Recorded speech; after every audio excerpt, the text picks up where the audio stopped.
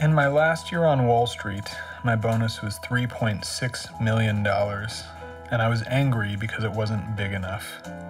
I was 30 years old, had no children to raise, no debts to pay, no philanthropic goal in mind.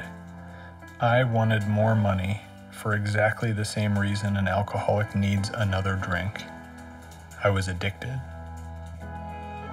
At 22, when I walked onto that trading floor for the first time and saw the glowing flat-screen TVs, it looked as if the traders were playing a video game inside a spaceship. If you won this video game, you became what I most wanted to be: rich.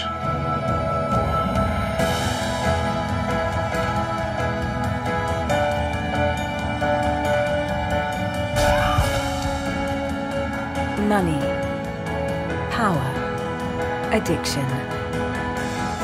For 8 years, Sam Polk lived the life of the Wolf of Wall Street.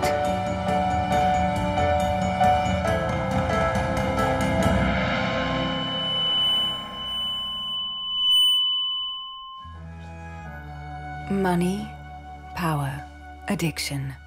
Is it really the ultimate dream? It was during the crash of 2008. It was a very scary time. All of my attention had been focused above me, on the people that had more than me. And for the first time, it was as if I stood on the edge of a building and looked down and saw the entire rest of the world below me and realized that I had been living an incredibly selfish life. In that moment, I just saw that I had a responsibility to other people, and it was basically a responsibility that I had ignored my whole life. I just decided to make the world a better place. Sam Polk abandoned the world of finance, left New York, and set up an association in Los Angeles to help the poor.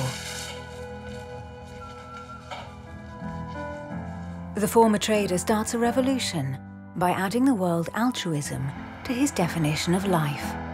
And he asks the question, is altruism an essential part of human nature? So, long life to the altruistic revolution.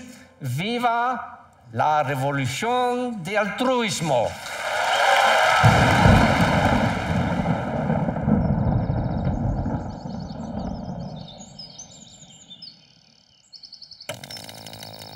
Survive to now get only a